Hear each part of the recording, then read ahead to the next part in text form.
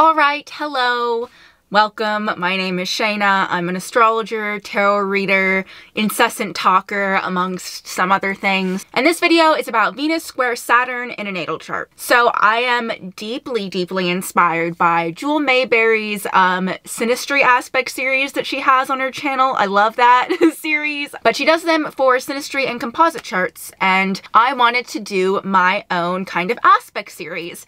And if you watched the last video, I did say that I wasn't going to do any series, but this is going to be like an ongoing forever thing. I'm not in any rush to finish it. I'm not in any rush to do anything. I'll just kind of make these videos as I want to. So if you have an aspect in your natal chart that you would love a video about, leave it in the comments. And Venus square Saturn is just the one that I feel like I have to start out with because I want to, but I have it. It's an aspect that follows me everywhere that I feel like there's no better person to talk about than me. So there you go. And just to get it out of the way, I have an astrology TikTok that'll be linked down below. I have an Instagram, and I also sell birth chart readings. Anyways, let's move forward. Just to go over the basics of Venus square Saturn, let's first talk about Venus. Venus is a personal planet. It is ruled by Taurus and Libra. It is our basic like aesthetic sensibilities, how we look, how we dress, you know, love, relationships, what we value in life, our feminine nature. Also, you know, it's the Empress card in the tarot. It's how we want to be pleased. It's how we are given the finer luxuries in life, or if we're not given the finer luxuries in life, which is kind of conducive to this aspect. I am totally wearing an outfit that has nothing to do with Venus square Saturn. Yellow is my favorite color ever. It's very solar plexus chakra. I really like that. And then Saturn. So Saturn could not be really farther from Venus. I guess like Mars would be, but everything that's an opposite kind of shares something in common. So I really think these two planets could not be more different. Saturn is the ship planet. That's the term I've coined for it, okay? It's rules, regulations, restrictions. It rules time, you know, father time. You know, I have a picture of Saturn eating his own child.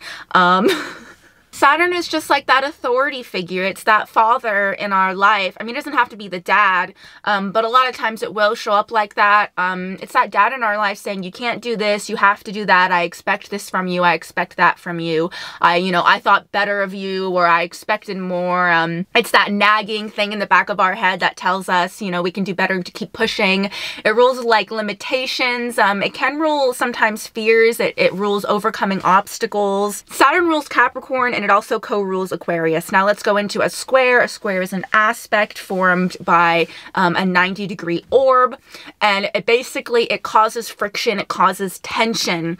These two things do not get along, but not even in the sense that they're opposite. If opposition's going this way, the square is going that way. It's going two extraordinarily different directions. It's going right and backwards, or it's going left and forwards, for example. So these things do not get along.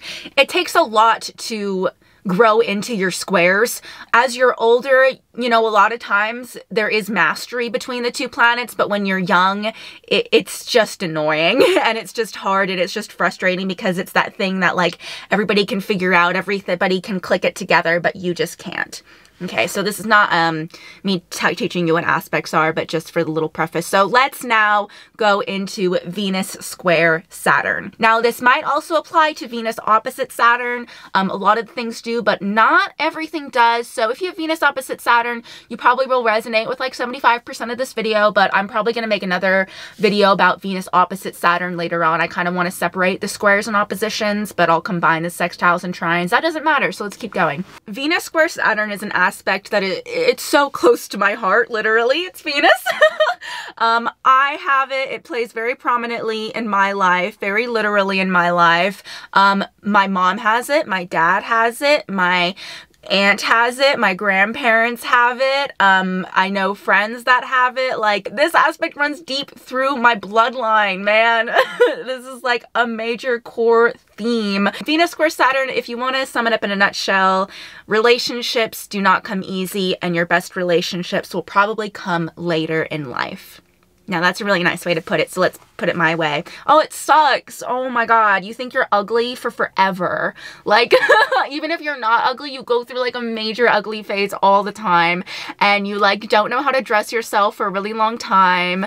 Like, I always will look back at my old outfits and cringe, but I feel like, luckily I'm a Venus and Sagittarius, so I'm like, it's all part of the process, and I'm okay with it, and I laugh it off and keep moving on. This video is going to be pretty personal, which is why I wanted to start out with it, so I'm sorry if you don't care about me. I'm a Lilith and Leo, it comes out sometimes. So with Venus square Saturn, there's just like a real ugly duckling feeling from when you're a young age. You know what, maybe this yellow sweater does work after all. This is a side note, but I was looking through pictures of my mom throughout her life. My mom passed in 2020. Very Venus square Saturn thing. That is actually very Venus square Saturn. I love my mom more than anybody I've ever met in the entire world, and she's deceased. That's like square Saturn. It's been rough. You know, I never refer to people as angels, but the world lost an angel with Jane. They really did. My mom also has Venus square Saturn, that's why I'm talking about her. And we both were really geeky middle schoolers, like way geeky. Like, also there's probably a tendency to be skinny and scrawny, I think, because Saturn is like restriction limitation. So when you're young, there's probably like a skinny, awkward, scrawny phase, which I definitely went through for way too long. I think physically you just might look a little bit prepubescent for a little bit longer than most people. And then when she was in her early 20s, I was looking at photos of her, and she honestly looked older in her early 20s than she did in her 30s. In her 30s was when she peaked. She said that to me, and I'd have to agree. In her 30s, she peaked. She looked really young. She looked like at the height of her beauty. She was at her most comfortable weight. She always said she was the most happy with herself, career-wise, which Saturn does have a lot to do with career, because it has a lot to do with those external things, how the external world views you, and Venus is what you love. You know, if you love doing your job, Venus square Saturn probably has a lot of jobs that they don't love doing, that doesn't really align with their Venus, align with the things that they're good at. But when she was 30, which, if you don't know, your Saturn return is when you're about 30. So usually when you're about 30 is when those Saturn things that you've had trouble with your whole life, you kind of have breakthroughs with. I've definitely feeling like I'm looking better as I get later into my 20s. And I'm only going to get better from here, guys. So watch out. Which is a Venus square Saturn, that's what you should tell yourself. You should not fear aging as a Venus square Saturn, although many of us probably do. I really don't, but if you fear aging as a Venus square Saturn, don't. You'll probably look really good when you're in your 30s, even to your 40s. And if you take care of yourself like a lot of Venus square Saturns do, then you'll be okay. Moving on. So another big, huge highlight of this aspect, like a big fundamental part of this aspect. It's not just as shallow as what you look like. It goes a lot deeper than that. And it's that love is conditional. That is what you're taught from a young age, and that is how you're taught to give love. You do not really know what unconditional love looks like, and if you do try to do the unconditional love thing, you'll probably fumble and give it to the wrong person. I know I always felt like love could be taken away from me at any time. If I just made the slightest misstep, if I tripped in just the slightest bit, then my parents' love would be taken away from me. This was especially relevant to my dad, as Saturn rules the father, and it has shown true in my recent time. If it's not like an extreme, like we were talking and now we aren't at all, it could just be that you live at your dad's and he's always kicking you out, and he's always threatening to kick you out. He's always yelling, you know, this is my house, this is my stuff, I'm gonna kick you out, I'm gonna kick you out of this car if I don't like you, I'm gonna kick you out of this if I don't like you. It can just be like little daily reminders that if you don't do everything for your parent or your partner, they will cut the love off. And you probably will get into relationships with people that are colder, that are icier, that will cut you off sooner, because that's what you're conditioned to know, and that's the people that you're going to go for probably later, because, you know, we all repeat those same cycles in our life from when we were a kid. Shout out to a quick book, Relationships and How to Survive Them by Liz Green, has a lot to do with this stuff. That's a book on Kindle I read. It's fantastic. I would recommend this to anybody with a Venus square Saturn. It talks about a lot about all the different kinds of love triangles. Another big theme with Venus square Saturn is not finding love until you're older, as I mentioned. But for example, you know, I did not enter an official relationship. I was never anybody's girlfriend until the age of 25. And I was like totally not even giving a shit about romance or relationships or anything like that until I was like 18 and out of high school. I really didn't give a fuck. You know, it's like another like common thing is like, I've never had a love letter written about me. Like, I've been asked out on very few dates. I'm usually the one that pays. I'm usually the one that asks the person out. Also, if you were in a relationship from a younger age and you do have Venus square Saturn, there was probably a lot of feelings of wrong place, wrong time. But I am trying to learn that, you know, divine timing is a thing. The cosmic forces have my back, all that sort of stuff. And the timing that you're given is for a reason. But it does always feel like, oh, why didn't this person just come a little bit sooner? Or, ugh, why didn't this person just come a month later? Or, ugh, why does this person live here? Ugh, just as I met this person, I'm being shipped off to the army. Oh my God, I had, you know, a free room for 6 months and somebody could have stayed there. And just when I meet this person, I have to move. Things like that, you know, oh, I'm in this kind of yucky ending of a relationship and I meet the person of my dreams and now it's all messy. I don't want to start like this. I want to have a clean start to my new found soulmate. But no, not with Venus square Saturn. There's always going to be some mess. There's always going to be some coagulation there. Because they were taught that love is conditional, they were not really cuddled. They were not really coddled growing up. This is not an aspect where you were told every day that you're great at what you do. And I mean, I was told that I was beautiful, but I was definitely not told that I was like very good at what I did. I was never the favorite. My talents were never really correctly nurtured. I was constantly doing things that didn't fit to my strong suits, and the things that were my strong suits were very much ignored. This can also be something where it's like you don't have time for yourself. You didn't give time to nurture your talents. Maybe your parents also, this could be a big financial thing as well. Maybe your parents weren't able to financially afford the after school activities that you would have been good at. Like, let's say you would have been a great guitarist, but your parents couldn't afford any guitar lessons, so you had to teach yourself. Let's say you would have been really good at writing, but you weren't allowed to get any books at the Scholastic Book Fair. I don't know. I'm just trying to think of some examples. Things like that are very common. Also, a side note is I've noticed with Venus square Saturn is they often wear clothes that are either too big or too small for them. Their clothes rarely ever fit right. I don't know why that's a thing, but clothes just do not fit us right. Clothes will never fit us right. They're always shrinking wrong. They're always hugging our body a little bit off. Maybe we have a little bit more of a stomach or something like that. Or even if we have a conventional body, maybe you feel skinny so you wear really big clothes, or whatever it is. Maybe you're really tall so clothes are really short on you, or really short so clothes look really long on you and looks goofy. Something like that. There's just always some way where clothes ain't fitting right, ain't doing the right thing. Or what can also be true is like you're really beautiful, but you don't really know how to dress to conventional beauty, or you don't really know how to dress to suit your type. And it can take a really long time to figure out how to dress for yourself and how to dress for your body type. And there can be a lot of like mistakes along the way, but as a Venus and Sagittarius, I think that's just more fun. That yellow sweater, you know. These are not people who were really fawned over a lot, at least externally. They were not made to feel that way. If they were fawned over, then they probably weren't really told it much, and they probably weren't really made to feel that way, or there's just always going to be the deep-seated insecurity.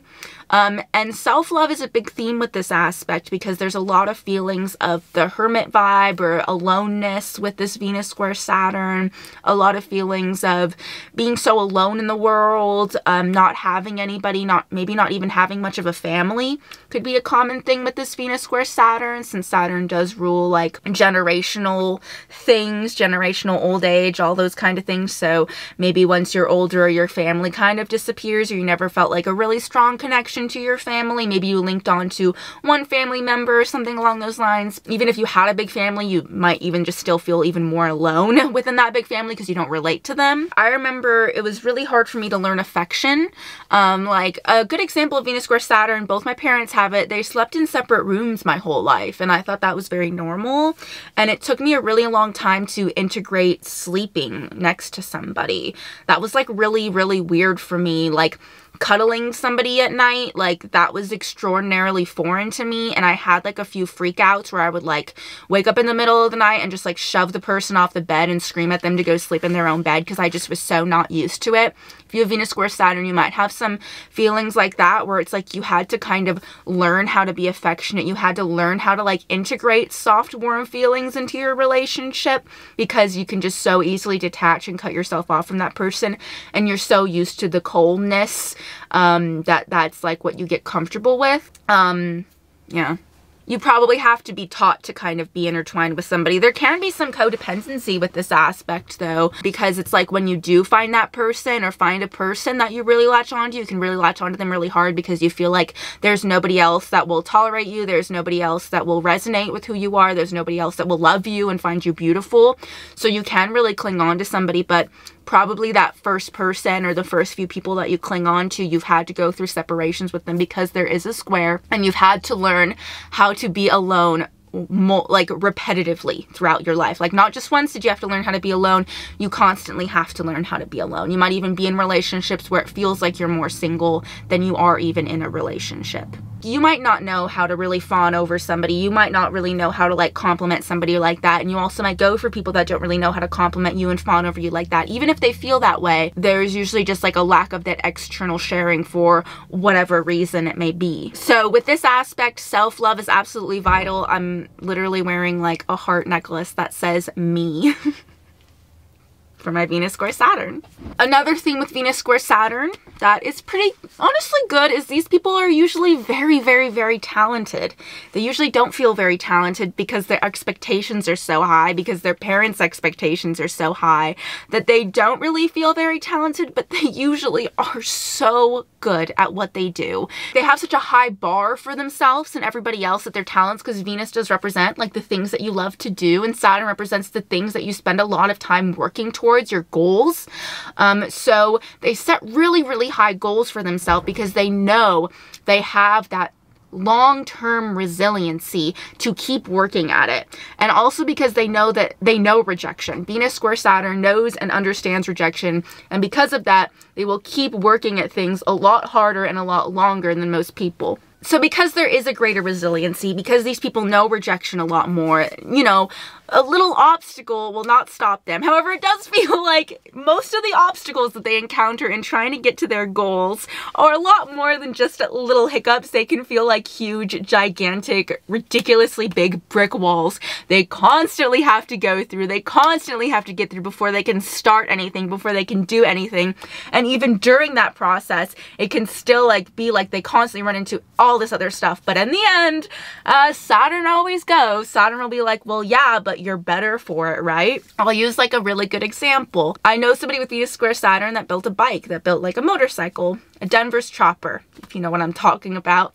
And he was telling me about how every step of the way it was like constant thing that he was getting into, and you know, he would try and ask for help, right, and the person would fall through, so he basically had to learn how to do everything himself. But at the end, he came out better for it because now he knows so much more about it because of it, and he can look at it and feel a lot more accomplished because he worked on it so much more himself instead of having other people do it for him. Now, you will probably get help along the way with Venus square Saturn. Somebody will help you and they will teach you, but you know, when you get help with Venus square Saturn, they're not going to baby you through it. They're gonna just kind of throw you into the deep end, and well, you better fucking not drown, and if you do, I'm not gonna come in and save you. So, you know, it's kind of that mentality.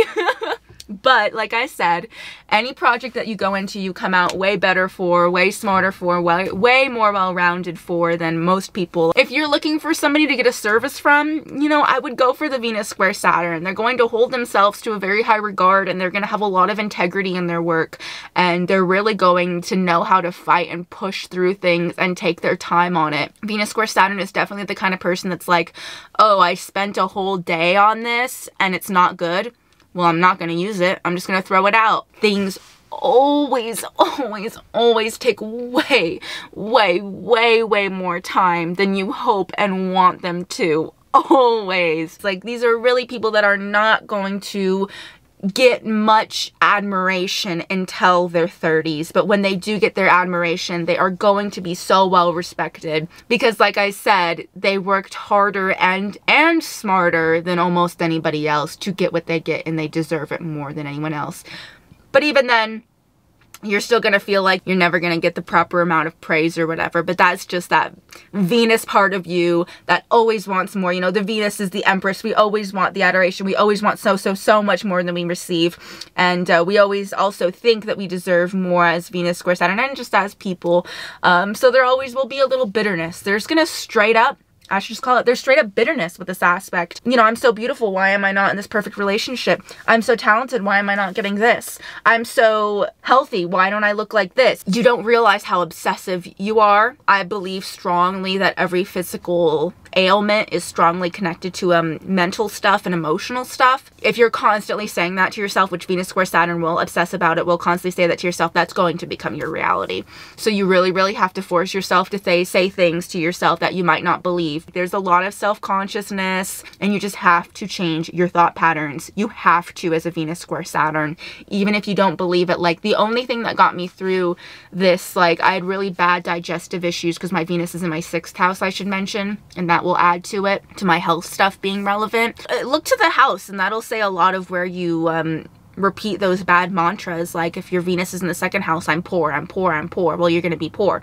Oh, I'm unhealthy, I'm unhealthy, I'm healthy. Well, you're going to be unhealthy with 6th house. Oh, I'm not talented, I'm not talented, I'm not talented because you have Venus square Saturn in the 5th house. Well, that's going to become your reality. So you really have to change those mantras up. And the only thing that helped heal me from my digestive issues was like me sitting down and being like, I don't care how awful my stomach looks right now. I'm just going to tell myself that it looks good. I'm just going to tell myself that I have a healthy stomach. And it wasn't as just superficial as that. I literally like wasn't able to digest food at that time. It was like really painful. It was like a whole other thing. But like that, changing my mindset changed it. So these people do not trust easy. These people are very slow to commit. Also, like I said, with high standards, they also, in a good way, part of the reason why I was never involved with somebody like throughout high school or throughout my like schooling years was because I thought everyone was ugly, was because I thought nobody was worthy of me, if I'm being honest. That's probably my Lilith and Leo a little bit kicking in. And so that can also be a common thing, is like, you'll probably hold out for a good relationship, which is good. And there is a level of love that you will command and demand from somebody else.